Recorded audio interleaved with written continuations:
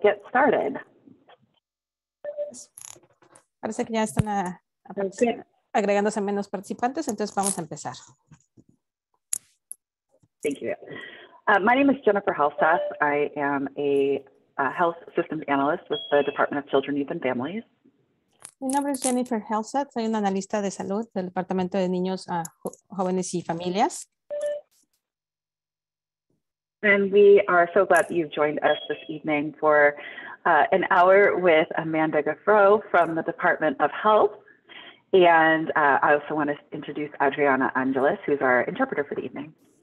Sí, vamos a tener una hora con Amanda Gaffro, que es del Departamento de Salud, y Adriana Ángeles, voy a ser su intérprete el día de hoy. Perfect. So because translation takes a little bit longer, we want to make sure that everyone has the opportunity to hear the whole presentation and get forth any questions that they may have. So we're going to get started. Entonces, debido a que la traducción toma un poco más de tiempo, entonces les voy a pedir, vamos a asegurarnos que todos puedan escuchar y vamos a ver las preguntas más adelante. Vamos a empezar de una vez. Perfect. Thank you, Adriana. So I'd like to introduce Amanda Gaffro from the State Department of Health, who is going to walk us through the updated guidance for child care centers and K-12 settings. Me gustaría presentar a Amanda Gaffro, que es del Departamento de Salud del Estado, quien nos va a presentar la guía actualizada para cuidados infantiles y juveniles. Hi, good evening. It's nice to be here with you all. Hola, buenas tardes. Es un placer estar aquí con ustedes. As Jennifer mentioned, my name is Amanda Gaffro, and I work for the Washington State Department of Health as the COVID-19 Guidance and External Affairs Lead. Como Jennifer mencionó, mi nombre es Amanda Gaffro. Trabajo para el Departamento del Estado de Washington, en el Departamento de Salud, como la guía principal de COVID-19. And I beg your patience for just one moment. I am going to send some notes of what I'm going to share today with our interpreter to help them as I go through today's presentation. Les pido un momento, voy a compartir unas notas con nuestro intérprete conforme voy revisando la presentación.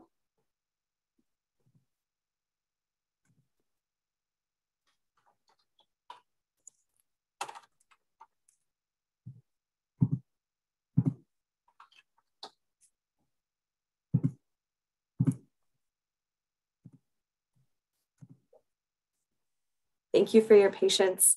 Emily, those are coming your way, and thank you, Adriana, again, for being here with me today. My pleasure. Gracias por su paciencia.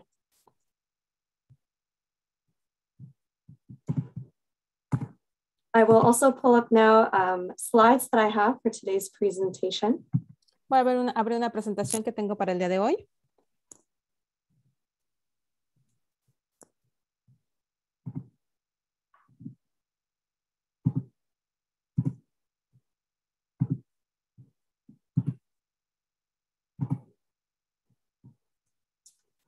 Can you see my slides okay? ¿Pueden ver la pantalla bien? Thank you. Gracias.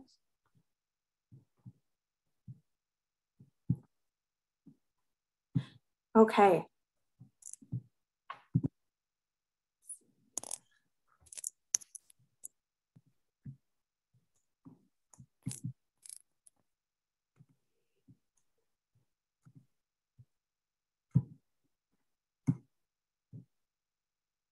Thank you for your patience while I get my screens arranged so that I can access notes and advance slides at the same time. Muchas gracias por su paciencia. Estoy arreglando mi pantalla para poder accesar las notas, así como la presentación.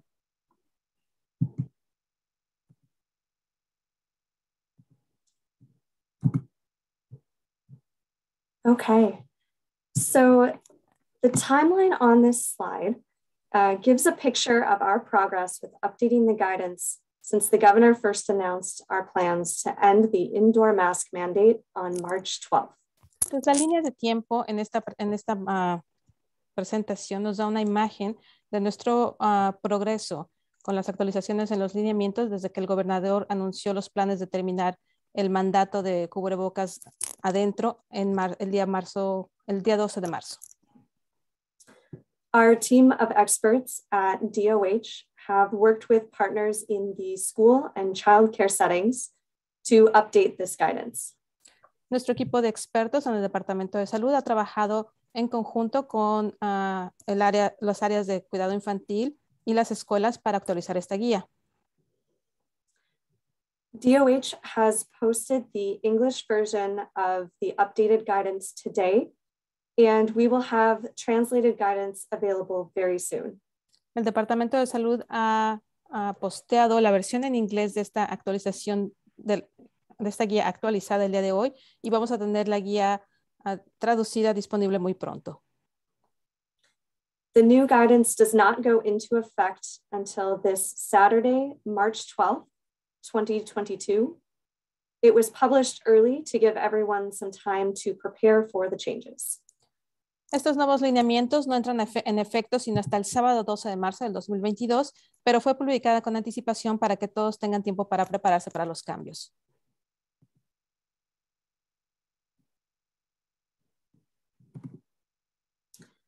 The new guidance has fewer requirements as we move into the next phase of the pandemic. Our goal and focus is to keep children in school and care as much as possible while also preventing COVID-19.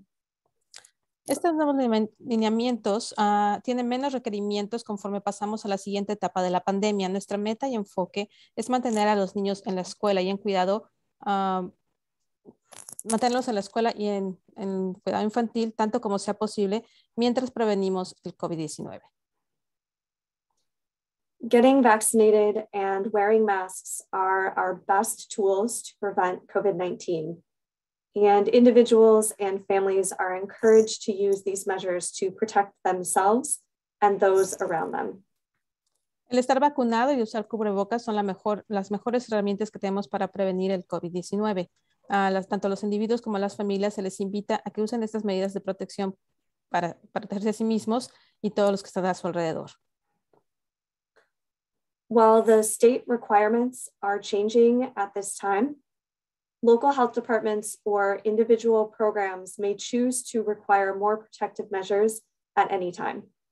Mientras que los requerimientos del Estado están cambiando en cualquier momento, los departamentos de salud local o programas individuales pueden elegir requerir medidas de protección, mayores medidas de protección en cualquier momento.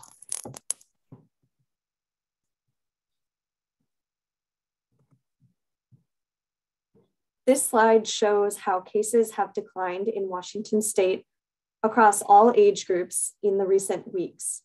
This is one of the reasons DOH believes we can safely end some requirements at this time. Esta pantalla muestra cómo los casos han disminuido en el estado de Washington a través de todos los grupos de edad en las recientes semanas. Esta es una de las principales razones por que el Departamento de Salud cree que es seguro terminar algunos requerimientos en este momento.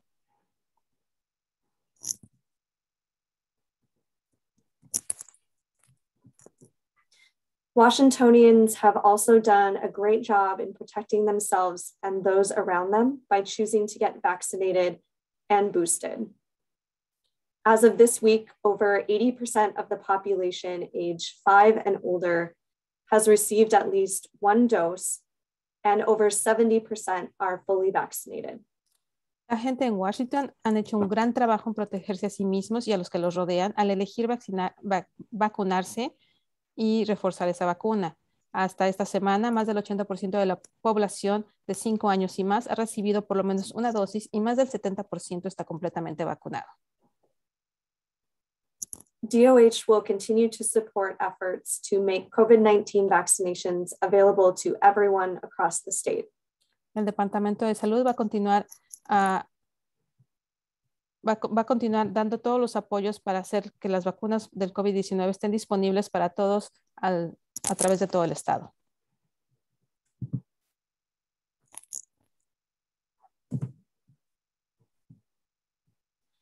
Here are some of the requirements that will remain at this time. Aquí hay algunos de los requerimientos que van a continuar en este momento. Employees are still required to be vaccinated by the governor's mandate. Por el mandato del gobernador, los empleados aún se requiere que estén vacunados. People with symptoms of COVID-19 must be excluded from school and care and follow the isolation guidelines in the document before returning.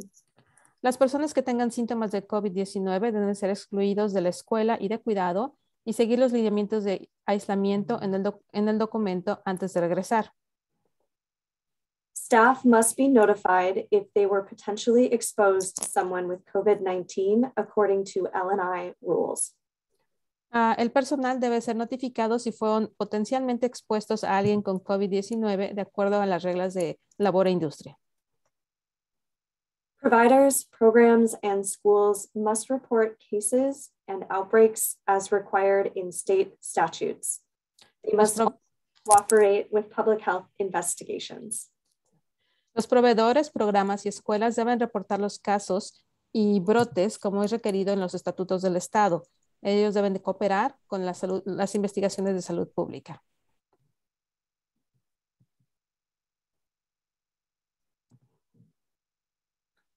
As we talk about changes in mask requirements, it is important to remember that some people may still need or want to wear masks. Please encourage kindness towards others during this time of change. Conforme hablamos de cambios en los requerimientos de cubrebocas, es importante recordar que habrá gente que quizá aún necesite o quiera utilizar los cubrebocas. Por favor, motiven la amabilidad hacia otros durante este tiempo de cambio. Masks will continue to be required in healthcare settings, which includes nurse rooms or isolation areas if you have them at your facility. Los cubrebocas aún van a ser requeridos que se continúen utilizando en áreas de salud, como pueden incluir enfermerías o áreas de aislamiento si es que los tienen en su oficina. Masks are also strongly recommended days 6 through 10 of an individual's isolation period if they are returning to a program after day 5. If a person gets tested with an antigen or at-home test after day 5 of their isolation period and tests negative, they do not need to wear a mask when they return. Los cubrebocas son fuertemente recomendados de los días 6 a 10 a un individuo que está en cuarentena, en periodo de cuarentena, si es que regresan al programa después del día 5. Si la persona se hace una prueba de antígenos o una prueba en casa después del 5 de su aislamiento y sale negativa, no necesitan usar la cubrebocas cuando regresen. Masks may be temporarily required in some settings by public health if there is an outbreak or if COVID-19 cases rise again. Los cubrebocas pueden ser temporalmente requeridos en algunas áreas de salud pública si es que hay un brote o se incrementan los casos de COVID-19.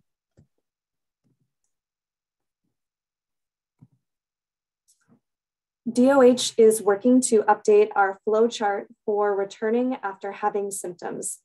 This document will be available later this week. El Departamento de Salud está trabajando en actualizar la tabla de flujo para regresar después de haber tenido síntomas. Este documento estará disponible más adelante esta semana.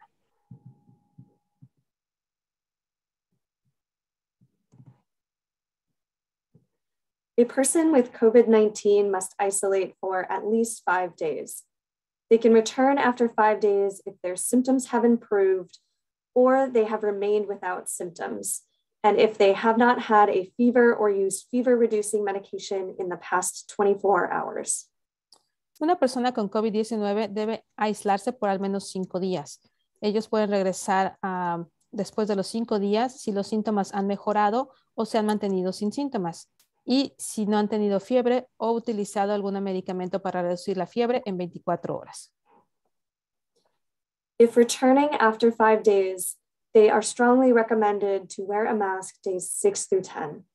If a person gets tested with an antigen or at-home test after 5 days of their isolation period and they test negative, they do not need to wear a mask when they return.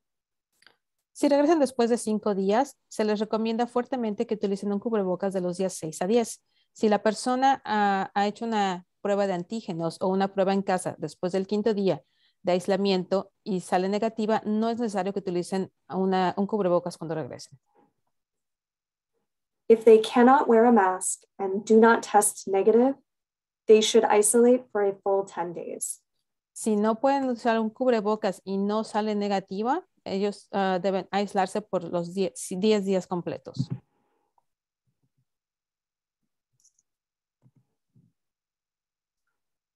Providers and programs are required to notify staff of potential exposure to COVID-19 by L&I rules. You should also notify any students or staff who are immunocompromised, medically fragile, or otherwise at high risk. Los proveedores y los programas son requeridos de notificar al personal de alguna exposición potencial a COVID-19 por las reglas de labor e industria. También deben notificar a cualquier estudiante o personal que sea, cuyo sistema inmune sea comprometido, frágil médicamente o de alguna otra forma sea de alto riesgo. Providers and programs must also have a system in place to let families know if there are cases or outbreaks at your facility. Los proveedores y los programas también deben tener un sistema para poder hacerles saber a las familias si hay algún caso o brote en su oficina.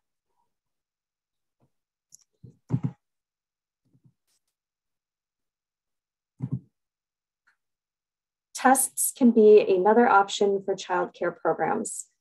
There are a number of ways providers, programs, and families can request free COVID-19 tests. Las pruebas pueden ser otra opción para los programas de cuidado infantil. Hay diferentes formas en que los proveedores, programas y familias pueden pedir pruebas de COVID-19 de manera gratuita.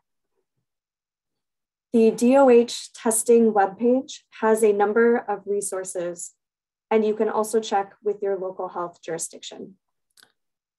La página de internet de pruebas del Departamento de Salud tiene diferentes recursos y ustedes también pueden checar con la jurisdicción de salud local. That is my overview of the requirements for the guidance that will go into effect on March 12th. Esa es mi vista general de las actualizaciones a los lineamientos que van a entrar en vigor el día 12 de marzo. Thank you all very much for being here today and for all of the hard work you continue to do for families across the state. Gracias a todos por estar aquí el día de hoy. Les agradezco también su fuerte trabajo que hacen por todas las familias a través de todo el estado. Thank you so much, Amanda. We really appreciate your expertise and being here tonight. Muchas one of the things that, sorry, I don't want to be, go ahead. Muchas gracias, Amanda. Realmente apreciamos tu experiencia. What we want to do is we want to make sure that we capture any questions that you may have.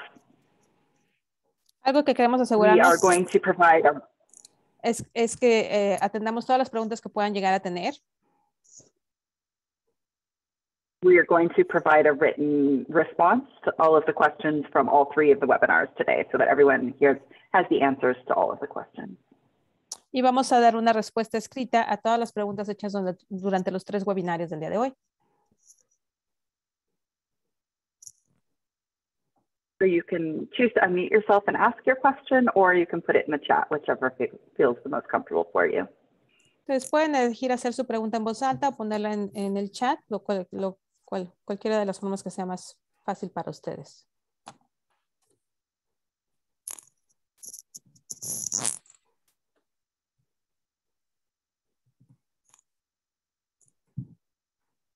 Sí, buenas tardes. Mi nombre es María. Tengo una pregunta.